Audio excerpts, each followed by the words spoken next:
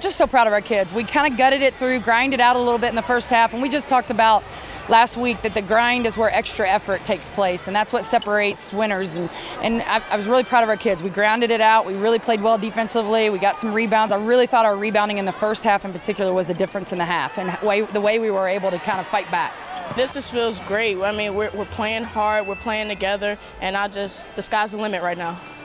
I just been getting in the gym. I wasn't really happy with my performance the first half, so I just got in the gym, getting up shots, working on my ball handling, just trying to get better.